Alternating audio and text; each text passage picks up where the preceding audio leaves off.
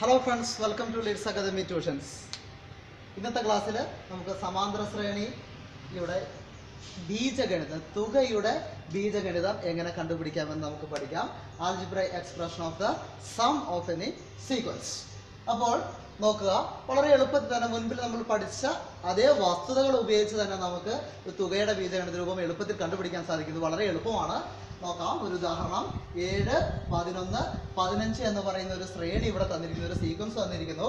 ആ സീക്വൻസിന്റെ തുകയുടെ ബീജഗണിത രൂപം നമുക്ക് എങ്ങനെ കണ്ടുപിടിക്കാമെന്ന് നോക്കാം. ഒരു സീക്വൻസിന്റെ തുക കണ്ടുപിടിക്കാൻ 10 പദങ്ങളുടെ തുക, 15 പദങ്ങളുടെ തുക കണ്ടുപിടിക്കാൻ നിങ്ങൾക്കറിയാം.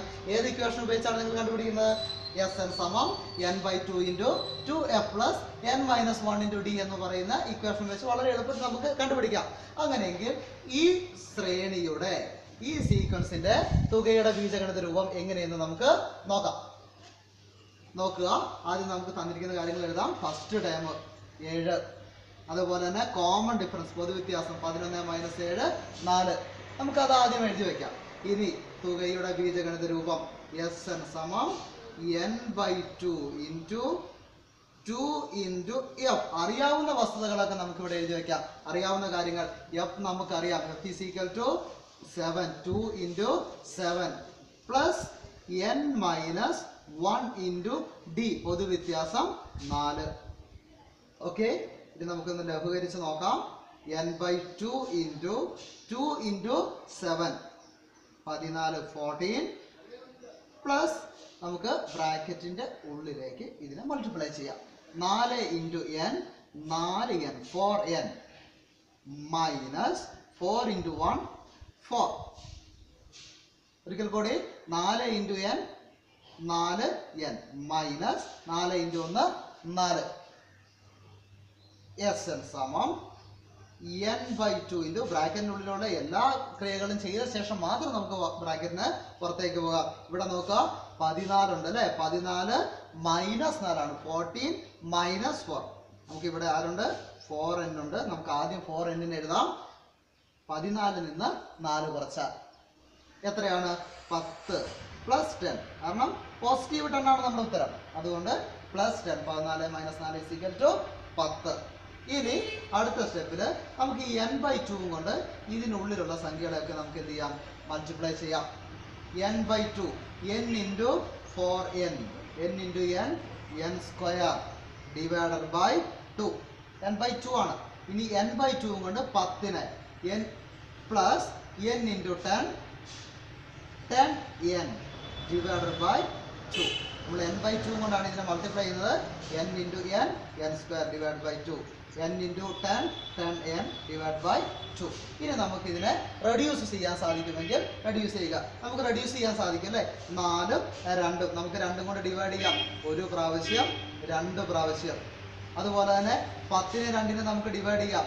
ഒരു പ്രാവശ്യം, 10 10 ൽ 2 5 പ്രാവശ്യം. ഇനി ബാക്കിയുള്ള നമുക്ക് എടുത്തെഴുതി നോക്കാം. 2 ഉണ്ട്, 2n² പ്ലസ് 5 ആണ് ബാക്കിയുള്ളത്, 5n. അങ്ങനെയെങ്കിൽ ഈ ശ്രേണിയുടെ 7, 11, 15 എന്ന് പറയുന്ന ശ്രേണിയുടെ തുകയുടെ ബീജഗണിത രൂപം എന്ന് പറയുന്നത് 2n² + 5n ആണ്. ഒരു ഉദാഹരണം കൂടി നമുക്ക് നോക്കാം. 12, 9, 6 എന്ന് പറയുന്ന ശ്രേണിയുടെ തുകയുടെ ബീജഗണിത രൂപം, Algebraic expression of the sum. നമുക്ക് നോക്കാം. ആദ്യം എഴുതേണ്ടത് അറിയുന്ന കാര്യങ്ങൾ. 12 ആദ്യ പദം, then പൊതുവ്യത്യാസം കോമൺ ഡിഫറൻസ്. 9 - 12 എത്രയാണ്? -3. 9 - 12 -3. ഇവിടെ പൊതുവ്യത്യാസം ഒരു നെഗറ്റീവ് സംഖ്യയാണ്. ഇനി ഇക്വേഷനിലേക്ക് കൊടുക്കാം. നമുക്ക് തുകയുടെ ബീജഗണിത രൂപമാണ് എഴുതേണ്ടത്. Sn സമം n/2 n/2 × 2f 2 × f. ഇവിടെ എത്രയാണ്? 12 പ്ലസ് n-1 × d. d എത്രയാണ്? -3. മറക്കരുത്, -3 ആണ് നമ്മുടെ d. then Sn സമം n/2 × 2 × 12. 2 × 12 എത്രയാണ്? 24 പ്ലസ് ഈ ബ്രാക്കറ്റിനുള്ളിലേക്ക് നമുക്ക് ഗുണിക്കാം.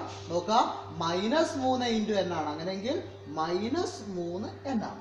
-3 × n -3n. ശ്രദ്ധിക്കുക, -3 × -1 ആണ്. -3 × -1 minus × minus plus. Plus 3. Okay, ഇനിയും നമുക്ക് എന്ത് ചെയ്യണം? ബ്രാക്കറ്റിൻ്റെ ഉള്ളിലുള്ള ചെയ്ത് തീർക്കാൻ ബാക്കിയാണ് അല്ലേ? n/2 into 24 3 27. നമുക്ക് n ഉള്ള സംഖ്യ നമുക്ക് ആദ്യം എഴുതാം. അങ്ങനെയെങ്കിൽ -3n. 3n-ൻ്റെ ചിഹ്നം നെഗറ്റീവാണ്. അതുകൊണ്ട് -3n.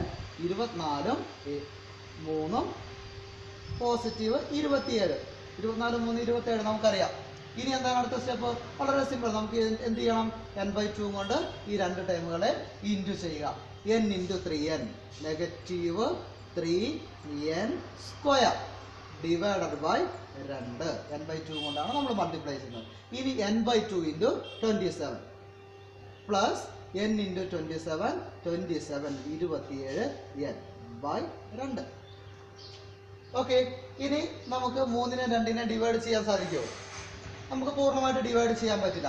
27നെ 2നെ നമുക്ക് എന്ത് ചെയ്യാൻ പറ്റില്ല? പൂർണ്ണമായിട്ട് ഡിവൈഡ് ചെയ്യാൻ സാധിക്കില്ല. അതുകൊണ്ട് നമുക്ക് ഇതിൻ്റെ ആൾജിബ്രൈക് ഫോം ഇല്ലെങ്കിൽ തുകയുടെ ബീജഗണിത രൂപം എന്നുള്ളത് 3 - 3n² 2 പ്ലസ് 27n/2 എന്ന് നമുക്ക് എഴുതി വയ്ക്കാം. ഒരു ഉദാഹരണം കൂടി നോക്കാം. അടുത്ത ഒരു സീക്വൻസ് 3 8 എന്ന് തുടങ്ങുന്നത് 3 8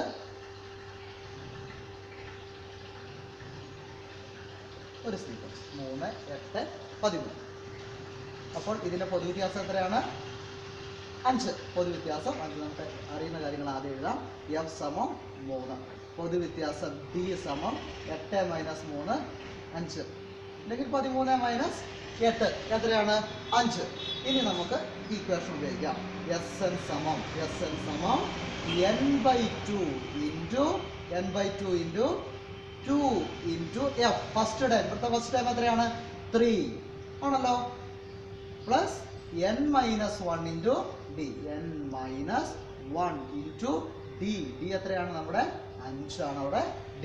അങ്ങനെയെങ്കിൽ സമം n/2 into 2 into 3 6. 2 into 3 6 plus 5 into n. നമ്മൾ ബ്രാക്കറ്റിൻ്റെ ഉള്ളിലോട്ട് കൊടുക്കുന്നു. 5n 5 into -1 -5. ശരിയല്ലേ? ഇനി അടുത്തത് n/2 ഇൻറ്റു നമുക്ക് ബ്രാക്കറ്റിൻ്റെ ഉള്ളിലുള്ള ചെയ്ത് തീർക്കാൻ ഇനിയും ബാക്കിയുണ്ട് അല്ലേ? 6 - 5 എത്രയാണ്? 1. അതിനു മുന്നേ നമുക്ക് n ഉള്ള ടൈം ആദ്യം എഴുതാം. Positive 5n. 6ൽ നിന്ന് 5 കുറച്ച് കഴിഞ്ഞാൽ പോസിറ്റീവ് 1 പ്ലസ് 1. ഇനി എന്ത് ചെയ്യണം? ബ്രാക്കറ്റിൻ്റെ ഉള്ളിലേക്ക് നമുക്ക് മൾട്ടിപ്ലൈ ബ്രാക്കറ്റ് ഓപ്പൺ ചെയ്യാം. n into 5n 5n² 2 5n² 2 plus n into 1 n divided by 2. This is an algebra expression of the sum. തുകയുടെ ബീജഗണിത രൂപം 5n² 2 പ്ലസ് n/2.